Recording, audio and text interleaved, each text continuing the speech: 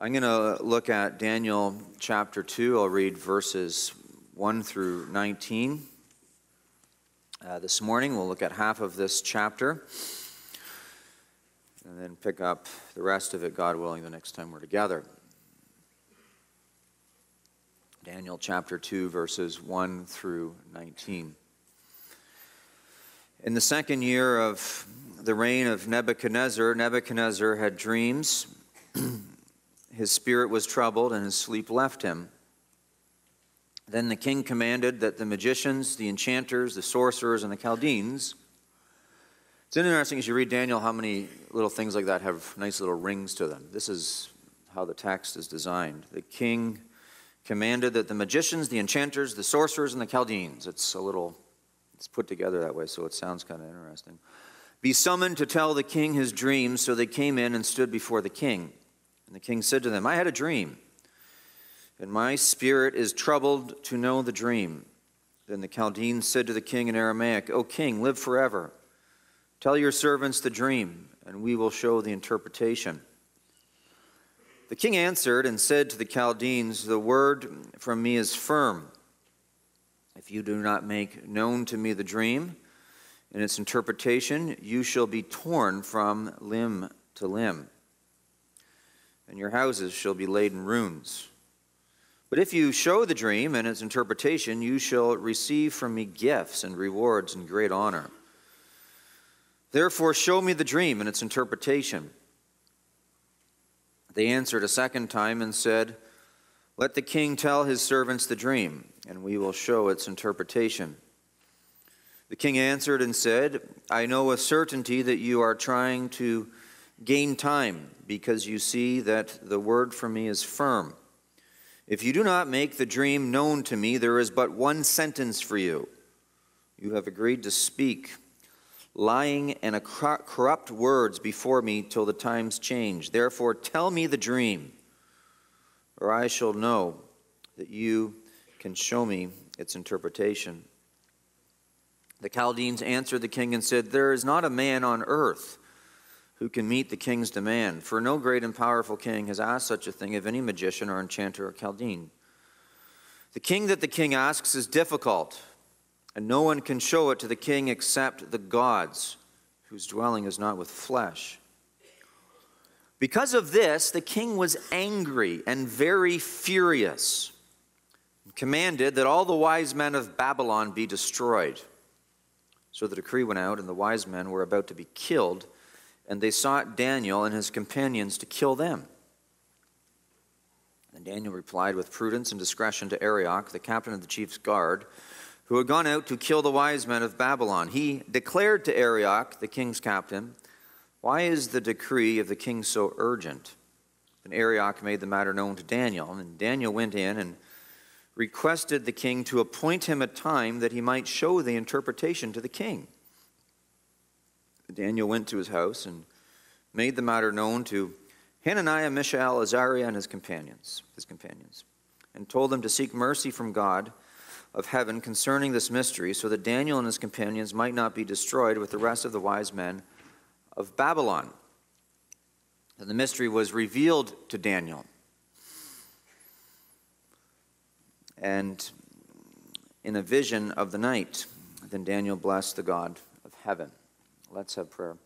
Father, we pray for your blessing upon our time as we gather around your word and we seek to learn from it. Strengthen us and bless us. We pray, save sinners with the Holy Spirit of God. Do his work among us, showing himself to be effectual within our hearts. And your church might be edified, that we might be drawn to the one true Christ whose blood was shed for us. And it's in his name we pray. Amen. So we're in the book of Daniel. You know this by now. And the book of Daniel was written during the Hebrew period of exile, the Judean exile. Southern Israel was in exile. They were taken into exile by the Babylonians. And this was in the 6th century BC when this all occurred. Nebuchadnezzar is the king of Babylon at this time. Babylon is the greatest city that had ever been built up until now. And the kingdom of Babylonia is the greatest kingdom and the dominant kingdom in the civilized world, the ancient Near East.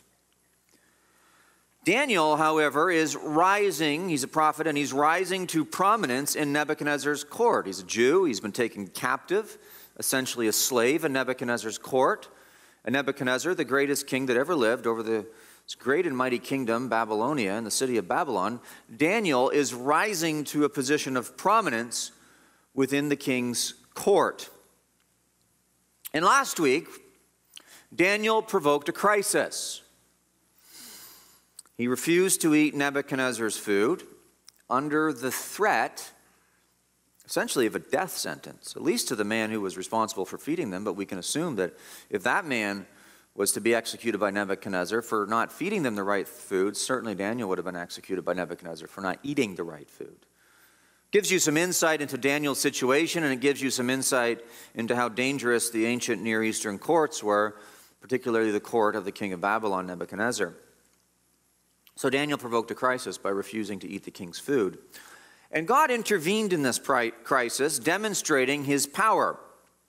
And really demonstrating his power and showing his light for the first time in several generations, because up until now, everything had been in decline. And now, in a moment, there's a flash of light. And what do we see? God still cares for his people. God's still on the move. And God's still ruling and interceding in the affairs of men. And he has supremacy even over this great king and kingdom of Babylon. Daniel's provoked crisis leads to a wonderful demonstration of God's power that we really haven't seen in a while as the history of the Bible is played out. And today, I believe the text explains how Daniel rose to power in those ancient Near Eastern courts. If you look up in chapter 1 and verse 19 through 20, it says, "And the king spoke with them," speaking of Daniel and his friends. "Among all of them, none was found like Daniel, Hananiah, Mishael, and Azariah. Therefore they stood before the king in every matter of wisdom and understanding about which this king inquired of them. He found them 10 times better than all the magicians and enchanters that were in all his kingdom." And so that is stated, is Daniel 1 kind of wraps up. And I think it is almost a prologue into Daniel 2, because Daniel 2 then explains how these men demonstrated their competency in interpreting dreams and providing wisdom for this great king. So Daniel 2, I believe, explains the epilogue of Daniel 1, which essentially is a prologue to Daniel 2. Today's text is part of a larger story, however. I mean, the larger story is the story of Daniel, and the even larger story is the story of the Bible. But the larger story of which I speak is the larger story of the second chapter of Daniel. So the second chapter is a large story, and I believe that verses 1 through 19 are a smaller story within the context of a larger story. So we're reading today the beginning of a larger story, which is all of Daniel 2, but this is a small story within a larger story that includes the entire chapter. The small story is verses 1 through 19. The larger story is the whole chapter. I'll look at the first half of the chapter this week, and God willing, the next time we're together, we'll look at the second half of the chapter and conclude the larger story.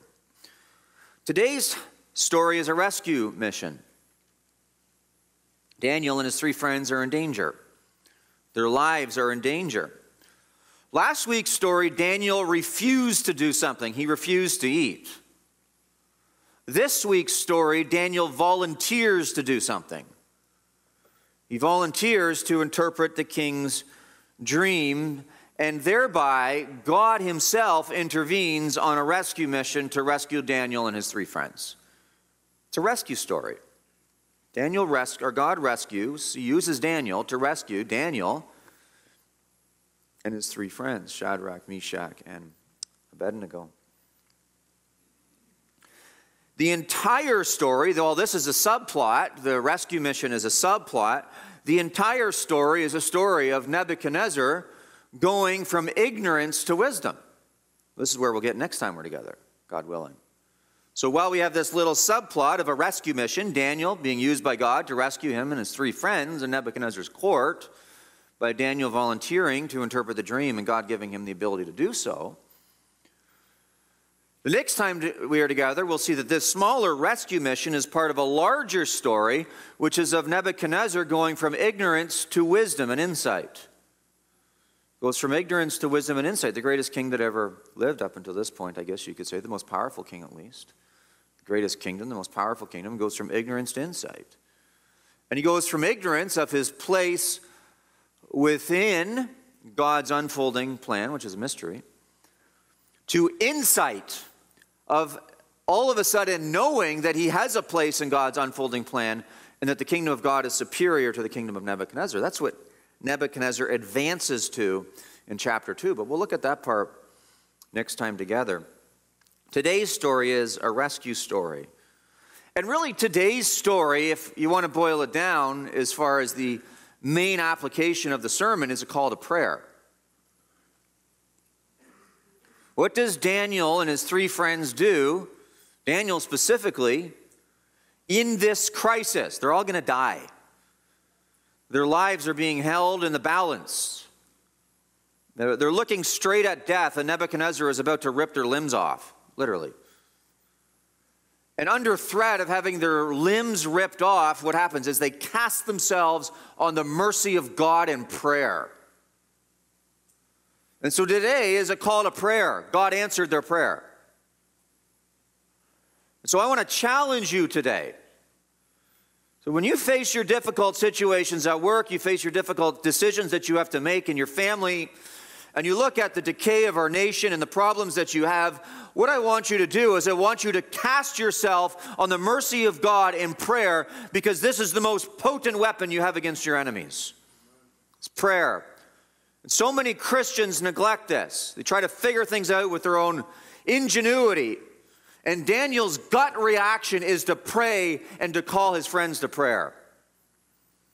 So many Christians fail in this regard because they think their wisdom is greater than God's wisdom. Today is a call to pray and to trust God in danger, because God is a God who can do what the false gods can't. He actually rescues his people in response to their prayers. So let me outline the text today. I'll give you the outline. Number one, it pivots on 3 points. Nebuchadnezzar's religion fails miserably. That's in verses 1 through 11. We see the impotency of the kingdom of Babylon is great. We see the impotency of the religion when it stands against the power of God. Number 2, Nebuchadnezzar wants Daniel dead. He's coming for him. The most powerful king on earth has his sights fixed on God's humble servant Daniel, and he wants him dead. Verses 12 through 13. And then the third point is that God prevails. Daniel's God prevails. Verses 14 through 19. Nebuchadnezzar's religion fails. Nebuchadnezzar wants Daniel dead. Daniel's God prevails. And it all comes together as a mission of rescue, whereby these men cast themselves on the mercy of God in prayer, and God answers. When you're in danger, or when the people of God are in danger, our first response should be to pray. God, forgive us for the times we don't, and have mercy on us for the times that we think that we can get our way outside of the mercy of God through our own means and the strong arm of the flesh. But let's look at this. Nebuchadnezzar's religion fails. Really, Nebuchadnezzar's religion fails and Daniel's religion triumphs. This is the message of today. Triumphs by prayer. Nebuchadnezzar's religion fails. Now, Nebuchadnezzar is the most powerful man in the ancient Near East, the ancient world. His kingdom is Babylon, the most powerful empire of the world to date. Military might, prosperity, and financial ease. Beautiful city. Towering temples to their false gods, glazed streets with the images of lions and dragons and bulls, glazed in the streets and in the city walls, which surround the city, and the city is surrounded by a moat with the beautiful Euphrates River running through it and nourishing the city, and his legendary hanging gardens. And the kingdom of Babylon, the city of Babel, King Nebuchadnezzar have their own idolatrous religion. And in this text, we watch that religion of this mighty city fail, utterly fail, as a massive fight erupts between Nebuchadnezzar and his, I guess you could call them religious leaders. A huge fight erupts within the palace courts. This conflict between the king and his religious experts, his experts. And it's all precipitated by a dream. A dream provokes this whole crisis. Look at verse 1. In the second year of the reign of Nebuchadnezzar, Nebuchadnezzar had dreams. His spirit was troubled, and his sleep left him. It's all precipitated by dreams. His spirit is troubled. He had a dream that was so bad, it troubled his spirit. Now, it's obvious from the text that not all of Nebuchadnezzar's dreams troubled him. In fact, I think you could probably assume that this is the first dream to trouble him. Perhaps. It's the first one noted in Scripture, at least. So this wasn't a regular occurrence, and that's why the dream was so troubling, because this was abnormal for him. This wasn't the norm for his dreams to provoke this level of crisis within his mind and heart. So not all dreams troubled him to this degree. This was a special dream. And this special dream penetrated the recesses of his mind and heart. It was deeply lodged within there. He couldn't shut it out. I don't know how many of you wake up in the morning or in the night and you're in the middle of a dream. Alarm goes off and you have a dream and then it quickly vanishes. And you forget about it. What was that dream? And there's a few characters in it, but then afterwards it's all gone. It's funny how the mind plays games on you and recounts the thoughts of the day or the challenges that you face. Well, this dream wasn't like that. It wasn't a mist that vanishes. It was something that troubled him for literally days, weeks. It was really bothering him. And for a man of this stature and this power to admit that he was disheveled and tripped up by a dream, he's admitting this to his royal court is a big deal. Because I think he'd like them to see him as strong and powerful and not a guy who can be thrown off balance by a dream. Well, he's thrown off balance by a dream. As Calvin said of this, he said, Nebuchadnezzar was divinely tormented by this dream. Very great terror had seized upon his mind. God penetrated his sleep, his mind and his sleep. And a king of this power is going to have his palace and his place where he sleeps, because there's people that want to kill him. He's going to have it surrounded by royal guards, the best trained guards you could find, money can buy. He's going to make sure that he's protected, and there's multiple checks and balances. But isn't it something that despite the army and the guards that would have surrounded him and their impressive military might and their tact and their training, they could not prevent God from penetrating into this man's dreams. God got around them very quickly. And he got into his head and into his heart and troubled him. And from this we can gather, as we look at Nebuchadnezzar's religion failing, from this we can gather that when we are dealing with our enemies, and the Church of Jesus Christ has enemies, when we are dealing with our enemies, some of you have enemies that attack you because of your faith in Jesus Christ. They hate you. There are people that literally hate this church because of our faith in Jesus Christ. And they are around. There's not a handful of them. There's a good number of them that literally hate us. And there's people that literally hate you because of your faith. When dealing with these enemies, it's important for us to take comfort in the fact that we have no idea how God is tormenting them silently in their thoughts and in their minds. Their consciences being afflicted and their dreams perhaps being afflicted by God Almighty. How God is tormenting their private lives with restless thoughts that keep them awake at night. So keep that in mind. It's a way that God actually works to our advantage. The scriptures tell us in Proverbs 10, verse 24, that what the wicked dreads will come upon him. It's almost like the wicked consciously know or subconsciously know that they should be afraid. And so they're always a little jumpy at times. Proverbs 28, verse 1 says, the wicked flee when no one pursues. Their consciences torment them in their sleep. Wicked people are jumpy and suspicious because they don't have God to look to as their strong rock and fortress. They're relying on their own strength. And so this is where Nebuchadnezzar is, the most powerful man in the world, this great and glorious city of Babylon and the Babylonian Empire, living on the edge in his thoughts, edgy. Not in like he's pushing the limits, but he is on edge. He's borderline unhinged, intellectually, mentally, psychologically. And God often torments the thoughts of the wicked, especially those who present themselves as enemies of his people. He'll put people into their lives. He'll give them thoughts. He'll sink deep thoughts into their hearts that just gnaw away at their insides. They flee when no one pursues. They come across as strong, but really in the inside they're marshmallows.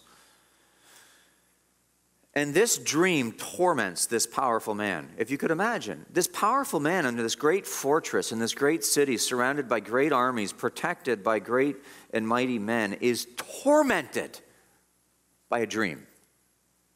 He's not tormented by a guy who's trying to poison his food. He's not tormented by an invading army. He's not tormented by an insurrection in his city. He's not even tormented by a palace coup. He's tormented by a dream. Something in his imagination. This is how weak the wicked are, although they present themselves as strong. Tormented in his imagination. And so what Nebuchadnezzar does is what any ruler would do, is he summons the government experts to solve his problems. Daniel chapter 2, verse 2, he summons the experts. Then the king commanded that the magicians, the enchanters, the sorcerers, the Chaldeans be summoned to tell the king his dreams. So they came in and stood before the king. The magicians, the enchanters, the sorcerers, the Chaldeans, the best experts that tax dollars can buy, specializing in their enchanted junk science. He surrounds himself with these sycophants that present themselves in expertise of dream interpretation, essentially witchcraft, all consistent and compatible with the satanic religion of Babylon. Babylon had its own satanic religion, and they did put a lot of credence in dreams. They put a lot of credence in the stars, too, and they were very superstitious people. And so these experts, the magicians, the enchanters, the sorcerers, and the Chaldeans, earned their presence in the court of the king by likely being sycophants, and they, I suspect, were graduates of Nebuchadnezzar's academy, top of their class. So if you go back to chapter 1, verse 5, and you look at the end of the chapter, Daniel and his 3 friends were assigned to be part of this academy. They were to be educated for 3 years, and at the end of that time, they were to stand before the king. While in verse 2, then the king commanded that the magicians, the enchanters, the sorcerers, and the Chaldeans be summoned to tell the king his dreams. So they came in and stood before the king. So these men were educated in Nebuchadnezzar's public school program to learn the ways of the Babylonians. And they were experts, not only in their own right, but they were the ones that exceeded their classmates in Babylonian education, and Nebuchadnezzar's specially designed school. So keep that in mind. The men that are standing before Nebuchadnezzar in his court to interpret his dreams are the fruit of Nebuchadnezzar's educational system. He groomed them and trained them for this very day. And so he's about to find out in this crisis that he's in how useless his educational system is and how useless the religion is that underpins it. Because this is what it's produced: hollow, empty men, vain men, shadows, and phantoms who are incapable of solving the king's greatest problem. The best experts that money can buy, graduates of his 3-year education program. This was a test for Babylonian education right here. And what we find out as the test goes through is that the education that Daniel and his friends received in Judea was greater than the education that they received in Babylon, with the underpinnings of God's law.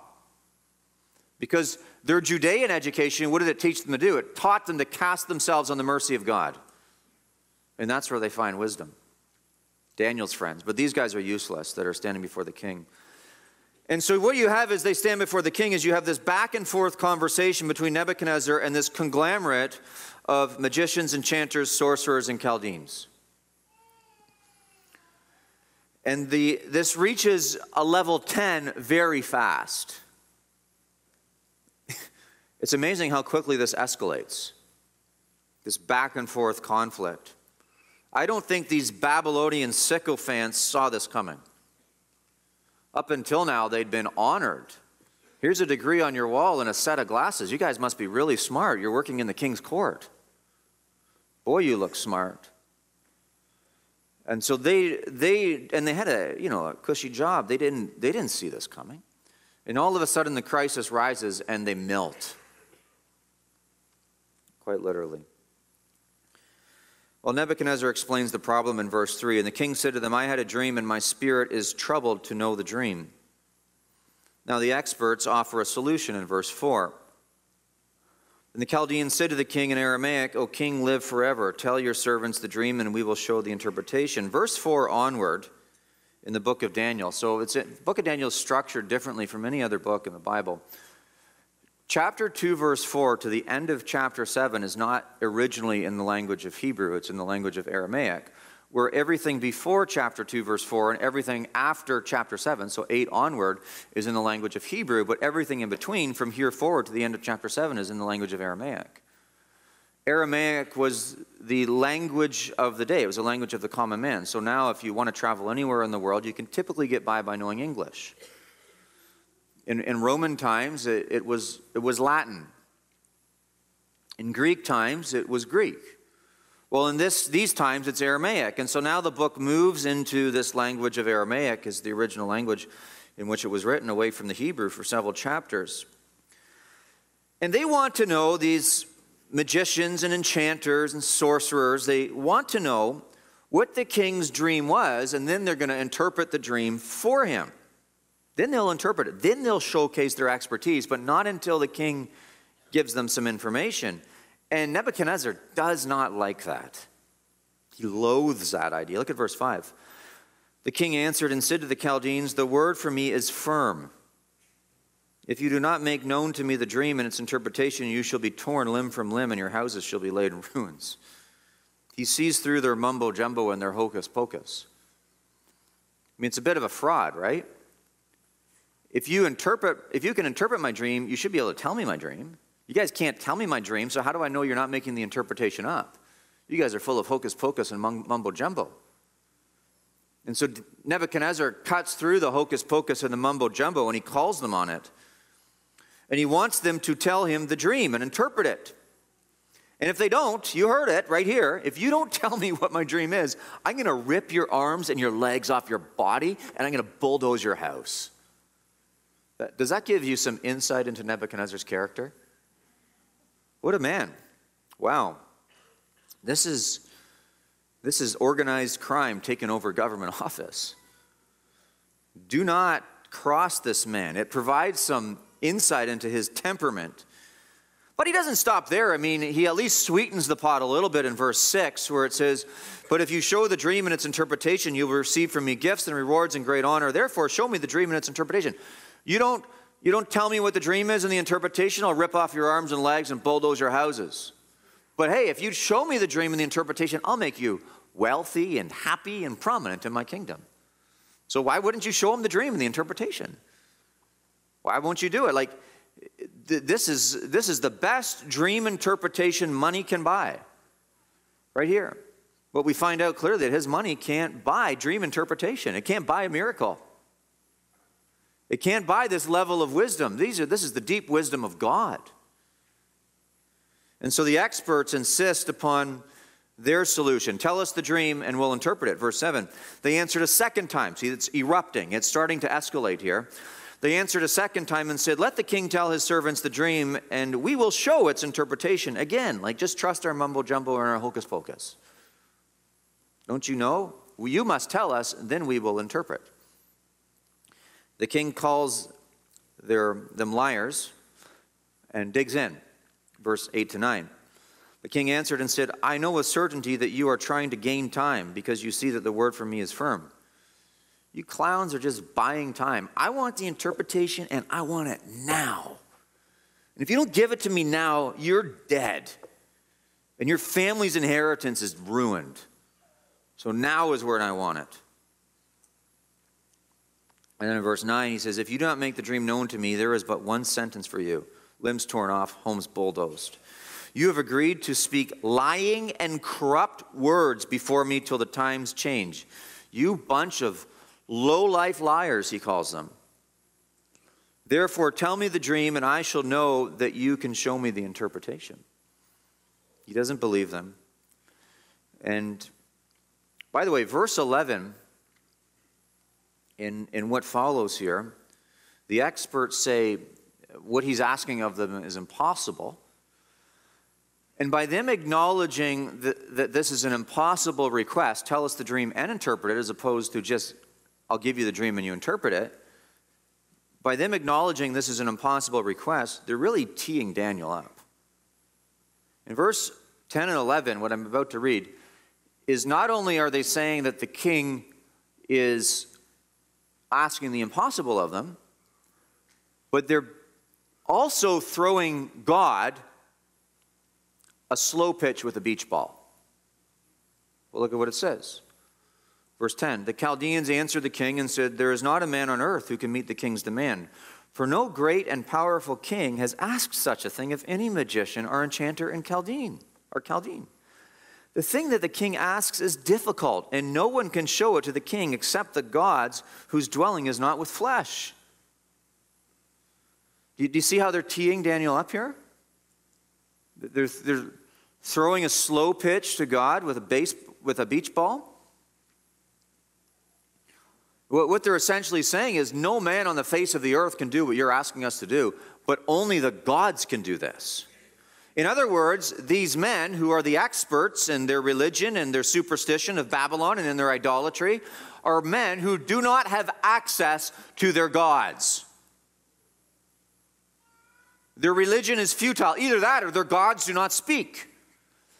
Their gods are deaf and dumb and blind. One or the other. They are either failures because they don't have access to their gods, or their gods are failures because their gods are dumb and deaf and blind. One or the other. But either way, their religion is a failure. Their way of thinking, their religious system is a total flop. And so this entire confrontation that escalates and escalates and escalates and begins with the dream, and then it's Nebuchadnezzar saying, tell me my dream and interpret my dream, and the guys are going back and forth with him.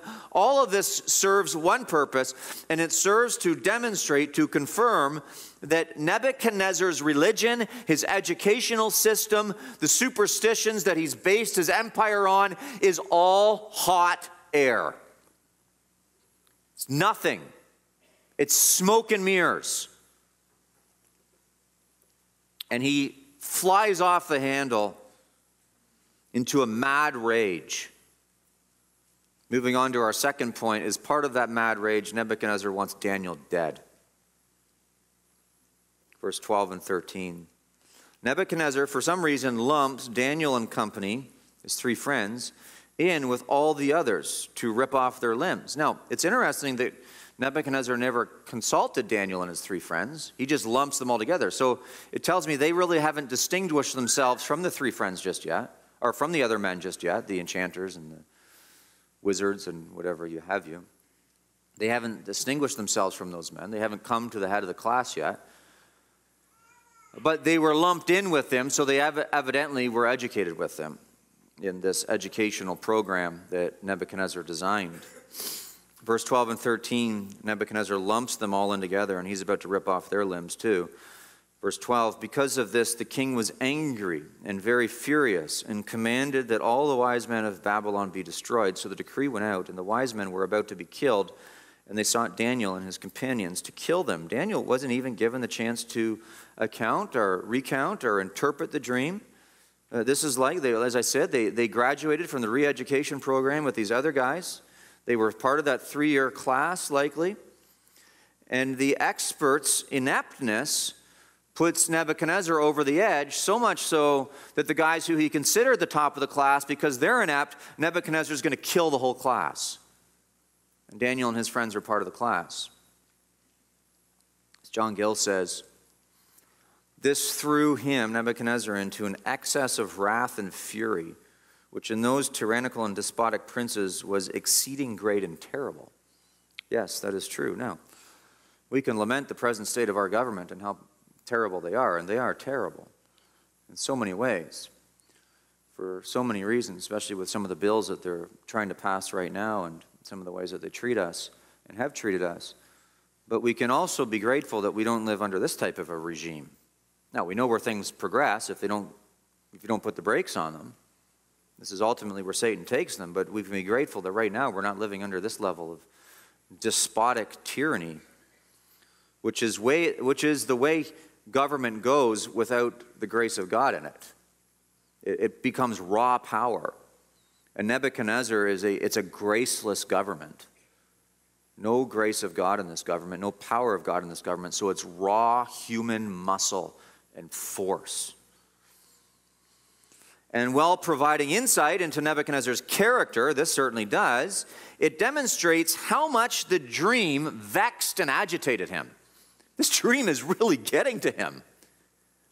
He's designed a 3-year educational program to essentially train the top men within the Babylonian Empire for the royal court. He's invested all of this time into this educational program.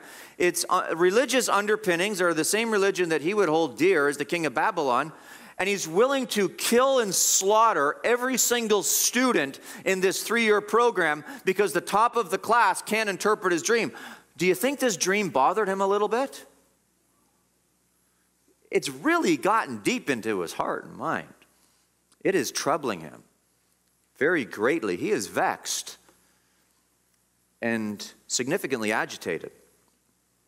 So he, Nebuchadnezzar, has now provoked a crisis. It's not Daniel that's provoked the crisis this time. It's Nebuchadnezzar that's provoked the crisis. And the crisis is, God's people are in Nebuchadnezzar's court. What will come of Daniel and his 3 friends? He's going to kill them. Certainly they can't interpret dreams, can they? Will they perish in the Babylonian court? Is this the end? And not only will they perish in the Babylonian court, and is this the end of Daniel and his 3 friends, but aren't you just a little curious about this dream? All we're talking about is this dream that sent the great king of Babylon, Nebuchadnezzar himself, into this vexed rage. I'm really curious about the dream, aren't you? What was this dream about? And if you're curious, don't you think Nebuchadnezzar's curious? Well, if you want to know what the dream was about, you have to come back next time. Right? We're not getting to this week. But this dream is really bugging him. It's agitating him to the nth degree. Will he ever learn about it? Well, the crisis erupts, and the crisis is that Nebuchadnezzar wants Daniel dead. Wants Daniel's 3 friends dead. The Jews in the royal court dead. The top men of Israel dead. In this pagan heathen court. What happens next? Well, Nebuchadnezzar's religion has clearly failed. His religious education system has clearly failed. It's a sham. It's hot air. It can't stand the test in a crisis. And what happens next is God providentially uses this crisis not only to show the emptiness and hollowness of Nebuchadnezzar's system that he's created, but to show that Daniel's God is the one who prevails. By the way, this is what we're doing right now as a church. Why are we investing money and time and effort into educating children scripturally? Why are you doing that in your home schools? Why are we doing that at King Alfred Academy? Why do we care so much about teaching people biblical truth? Well, we believe that this biblical truth underpins the very existence of the world. And when the time of crisis comes, that is when the wood, hay, and stubble is burnt away, and that which is gold and precious metals is which lasts through the fire. And you're seeing that here.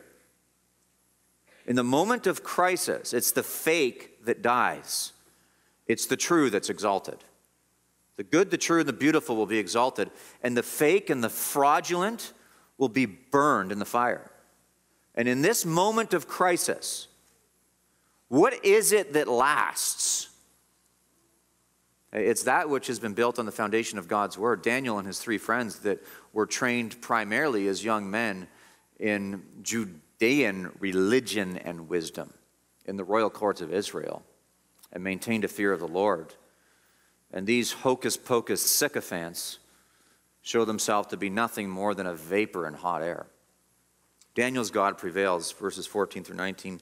Daniel speaks to the man butcher, the hatchet man himself, in verse 14. Then Daniel replied with prudence and discretion to Arioch, the captain of the king's guard, who had gone out to kill the wise men of Babylon. Now, notice the prudence and discretion there. How do I know Daniel was raised and educated in Hebrew Jewish wisdom? Well, because he operated with prudence and discretion. The book of Proverbs were God's instruction manual to train young men for wise service in the kingdom of God. And what do the book of Proverbs do? Proverbs introduces themselves in chapter 1, verse 4, by saying they are designed to what? To give prudence to the simple and knowledge and discretion to the youth. What does Daniel have? Well, Daniel has in verse 14 of Daniel chapter 2, then Daniel replied with what? Prudence and discretion. His paideia was the paideia of God. His education was the education of God.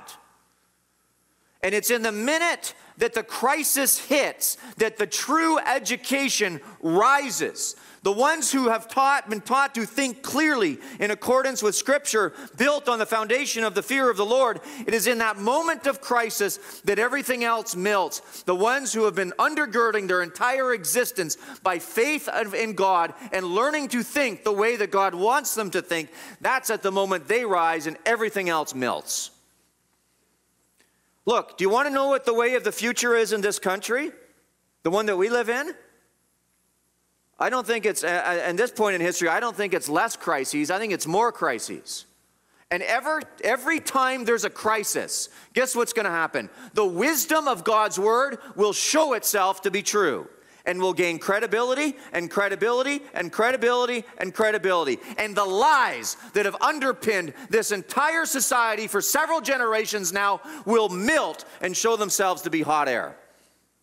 They'll just melt, they'll vaporize. Because you can't fight the natural way of existence, God's law. I mean, the Parliament could decree that there's no such thing as gravity if they wanted to. But that would be a pretty useless thing to do. Parliament could pass a motion this week and they could say, we decree, we pass this motion that the tides on the west coast may no longer go in and may no longer go out. Useless though. They're fighting nature. And with all their other stupid, foolish laws, they're also fighting nature. Because it is only the wisdom of God that will prevail when the crisis hits. And Daniel's God prevails with prudence and discretion, shrewdness to calculate a situation before acting. Daniel was trained in the ancient paideia of Israel, the education of Israel, sensing that this life and death moment, the greatest moment for which he had faced up until now, requires him to be calculated and careful and operate in accordance with the fear of the Lord. And with that fear of the Lord, with a cool head, maintaining composure, no panic. As a true leader, he remains focused and with it under pressure because his eyes are fixed upon the immovable God. He addresses the captain of the king's guard, which could also be translated the chief butcher or the chief executioner. And in his presence, the presence of the chief butcher or executioner, Daniel is confident and Daniel is calm. And Daniel poses the obvious question in verse 5. He declared to Arioch, the king's captain, the chief butcher or executioner, why is the decree of the king so urgent? That's a good question. Up until now, you can see he's been kept out of the loop. He hasn't risen to prominence yet, but he's about to.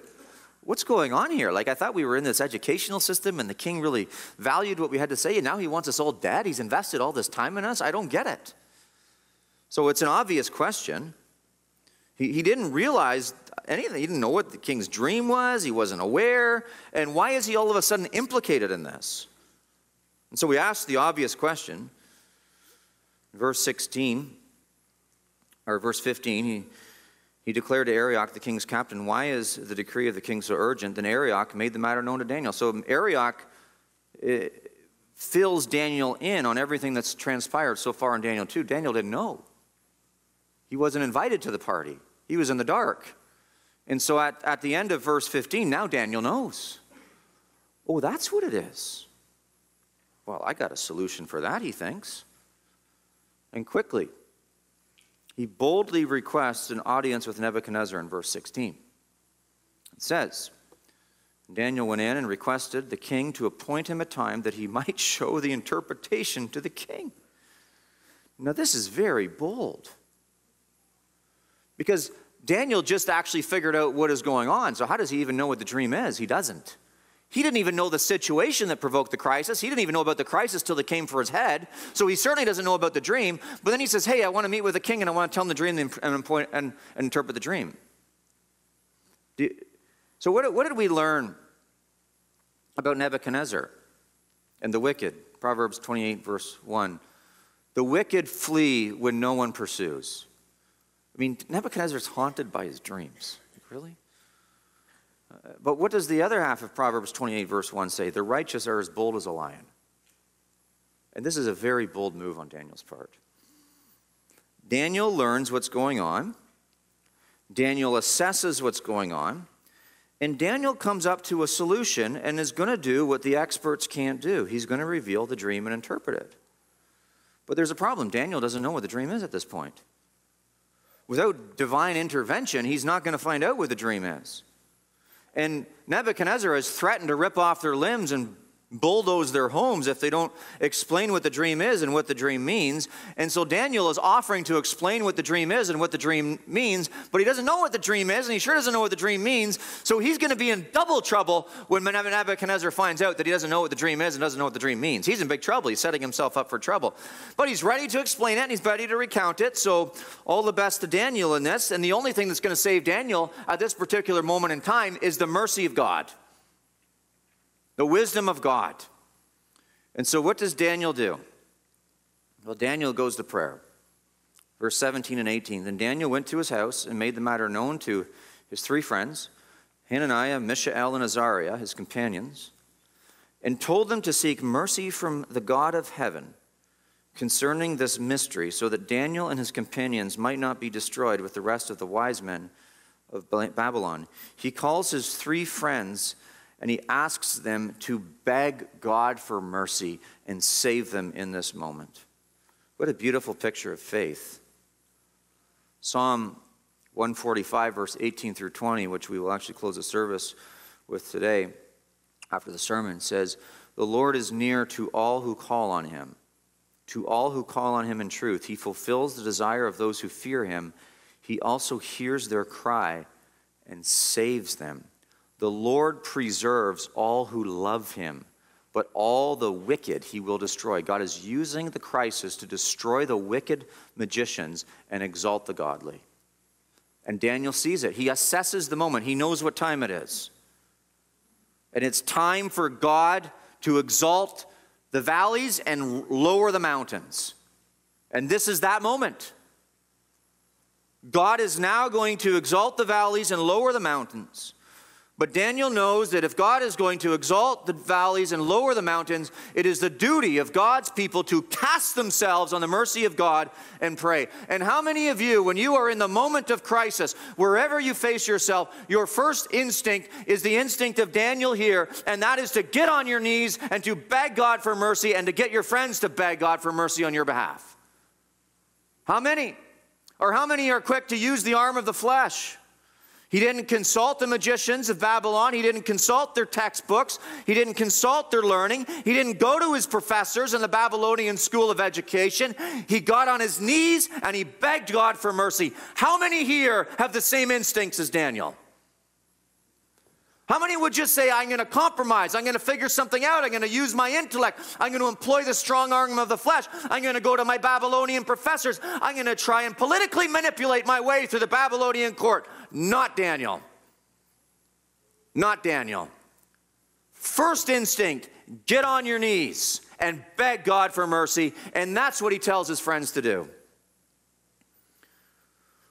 When trouble comes your way, what are your instincts? That's what I'm asking you this morning. You know, we have access to God in Christ through prayer. All of heaven's riches are open to us, just like that vision that Jacob saw as he left the land of Canaan, of the ladder going into heaven, the angels coming up and down the ladder. What does that vision tell us? That all of heaven's treasures are available to us in Jesus Christ. And he is the key to unlock all of earth's mysteries by simply getting on his knees and begging God for mercy. And so this is what he does. And by the way, as I look at this text, do you know what I stand in awe of? Daniel has friends who pray. And Daniel doesn't just have friends who pray.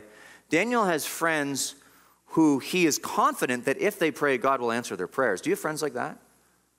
I didn't ask you if you have friends who pray. I asked you if you have friends who, when they pray, God answers their prayers. That's what I asked you. Are you one of those friends? You know, if those of you who are single and you're looking to marry someone, do you know one of the things that you should look for in a spouse? Has God answered his or her prayers? That's a really good question to ask.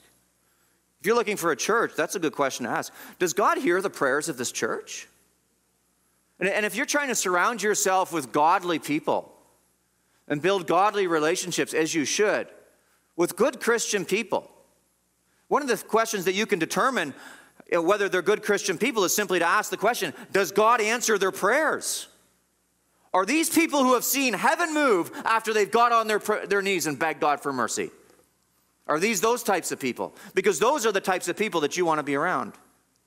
The people whose prayers God hears. That is a sign of God's favor on their lives. One of Daniel's greatest assets is not only that he prays to heaven, but he has friends that pray to heaven. And not only that he has friends that pray to heaven, but these are people whose prayers God hears. God lends his ear to them. Matthew Henry said, praying friends are valuable friends. I hope you have praying friends that are valuable friends. William Gouge said, it is the best duty that one could perform for another and the least to be neglected. Speaking of prayers for your friends. And so they get on their knees and they beg God for mercy. And in verse 19, all is well. All is well. Look at verse 19. Then the mystery was revealed to Daniel in a vision of the night. Then Daniel blessed the God of heaven. Wow. Do you imagine the pressure that he felt in that moment? I'm going to have my limbs ripped off unless God answers this prayer. I'm going to have my house destroyed. All my friends are going to have their limbs ripped off. And what will come to the witness of God in the Babylonian court? Are you concerned for your marriage? You should pray. That's one of the first things I ask when people come to me and they say they need marriage counseling. Are you praying? Are you praying together? Or they have problems with their children. Are you praying for your children? Are you praying as a family?